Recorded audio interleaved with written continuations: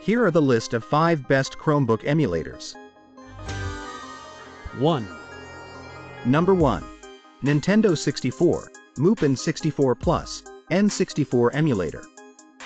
Here are some good points of this one. Links to setup and controller mapping guides. Access to many adjustable settings. Here are some bad points of this one. Different profiles may be needed for different games. App status listed as beta version. You can check out the link in description box. 2. Number 2. Play NES or SNES games, John NESS. Here are some good points of this one. Access to 2 emulators within the app. Manageable number of settings. Here are some bad points of this one. Updated version added ads. Key mappings can be complicated to configure. You can check out the link in description box. Also, if you are enjoying it, then please like this video. 3. Number 3.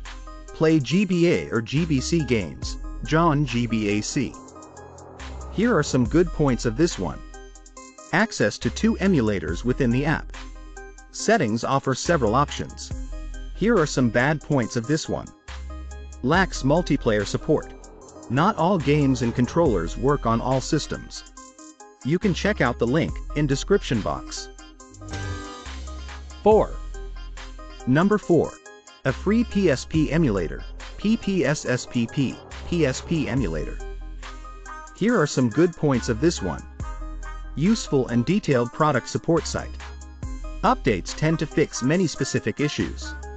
Here are some bad points of this one. Some settings can cause graphics or audio issues. Updates not as frequent as some people might prefer. You can check out the link in description box.